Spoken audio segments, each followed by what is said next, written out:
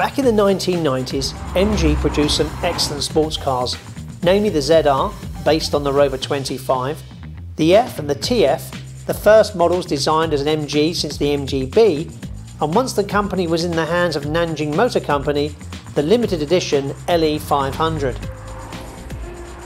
Meet Andy Baldwin and his trio of classic MGs. Hello Andy, welcome to Down at the Barns. Now you're a collector of MGs, why?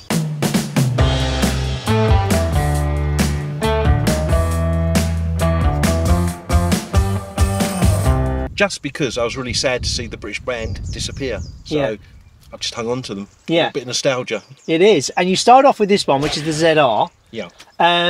What is it you like about this one? Well, yellow's my favourite colour, so that drew me to it instantly. And then when it had all the matching interior, it was originally purchased for my son when he was 17. Yeah, because this was known as a hot hatch, wasn't it, back in the day? It was very popular with the kids. Yeah, and it was probably the kids because it was quite good on the insurance side of things, wasn't it, for a sports this car? This particular version of 1.4 was. They could just about afford the insurance. Yeah. And it's got all this lovely colour coding. We've got everything. We've got the dials. We've got the door pads in yellow. The carpets. It's great. And did it come like this? It did come like it, but it was originally specified by the original owner to have it. They were factory options. Okay, so they've all been options originally. And I notice you've got these rather fetching little hats which go over the gear sticks. You've got one for each car. I have. Just someone in the MG group just makes them up. That's a really good idea, isn't it? It's supposed to be for the winter, they say, like gear stick warmers.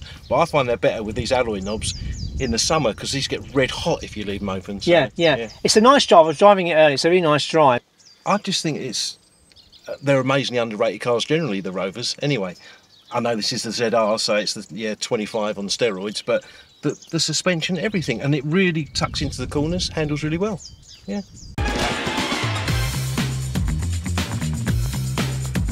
So this was the second model you bought. So this is the TF LE 500, and as the name suggests, it's a limited edition, isn't it?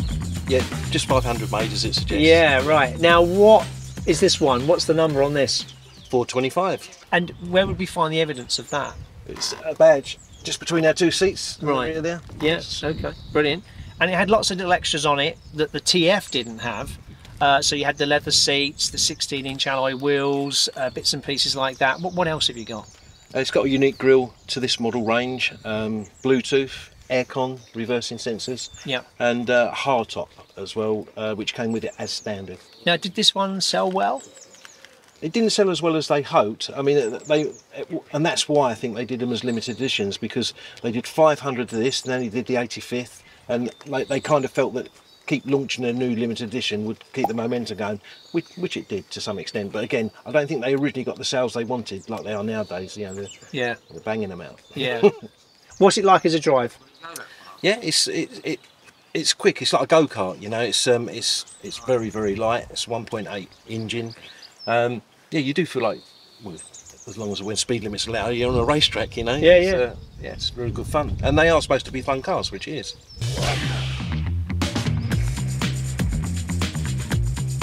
So Andy, this is the third and final of your MG collection. This is the F, and it's got a bit of a sad tale to it, hasn't it? It belonged to my friend and work colleague of 25 years, and unfortunately he became ill with cancer. And sort of 3 weeks roughly before he passed, he called me up and asked me to come and get the car. He'd like me to have it and be its custodian.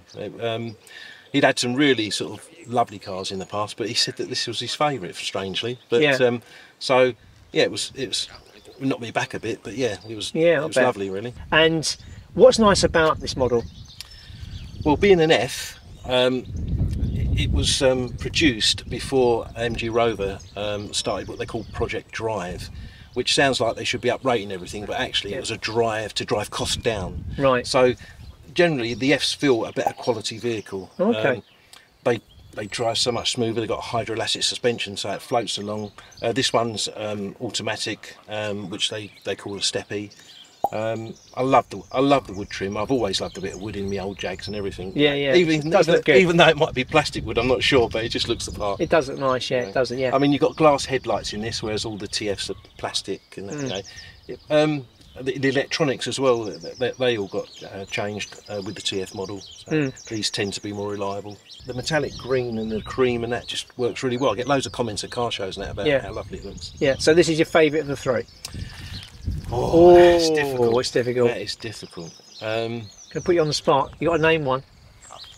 I think I'd have to go with the ZR. The ZR. Wow. I think, yeah, because yellow's my favourite colour and I'm quite loud and it all works.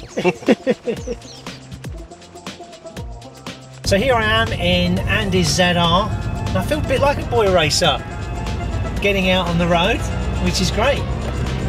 The colour coding's nice though, because it feels sporty. The seats are nice and it holds the road really well. And I kind of can see why Andy says this is his favourite. Yeah, it does have a really nice little feel about it. So, which MG would you choose?